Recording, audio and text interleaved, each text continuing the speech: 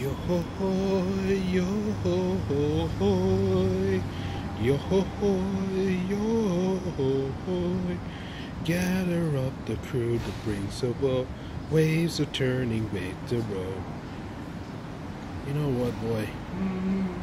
I'm getting really sick and tired of you running that disgusting disgrace of a mouth of yours. How many times do I have to tell you? I ain't afraid of you. You are nothing but a weakling, and you're nothing but a pathetic excuse for a bag of bones. I'm gonna tell you right now, boy, I suggest you give up, because you ain't taking nobody's fucking soul.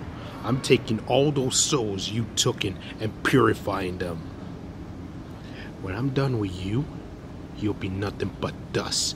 You will kneel before me and beg for mercy. Listen, you will die. And as soon as you die, you will burn to nothing but ash. No one's gonna know who you are after I bury you, conquer you, and victimize you. You're scared of me, boy. Just admit it. You won't admit defeat, you sore loser. The victor of the match in TPW will be me. And you will kneel before your king. You will bow down to me, whether you like it or not. You step foot in the fire pits, that's the moment your fate was sealed.